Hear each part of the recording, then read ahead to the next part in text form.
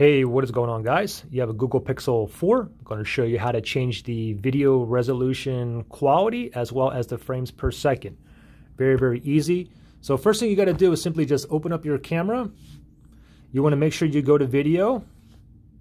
And now on the top up here, you see this down arrow. Tap on the down arrow. And then you want to tap on the settings right here. Tap on the settings.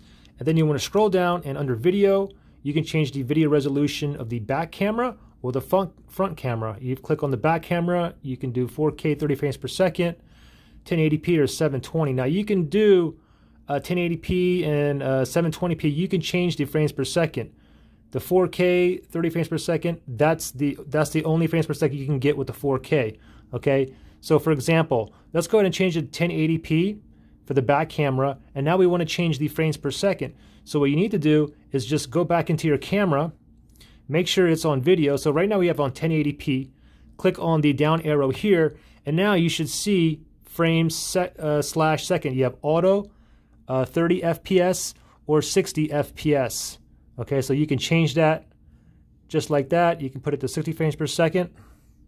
The only thing is, if you're at a certain video resolution and they don't offer another frames per second, then you're not able to change that, okay? For instance, if I go back into video here, I'll go under my back camera video resolution. Let me click on that, and if I click on 4K here, 4K at 30 frames per second, that's the only FPS that I have, okay? So even if I go back to camera here, I'll click on that down arrow. Now here, you're not going to see frames per second, because the only frame per second that's offered in 4K for the backside camera is 30 frames per second. And also take note, if you go to the front side here, you cannot change, there's no option to change the frames per second, okay? Doesn't matter if you're on 1080p or 720 or anything, okay? Anyways, pretty simple. Any questions, comment below. Thanks for watching. Bye.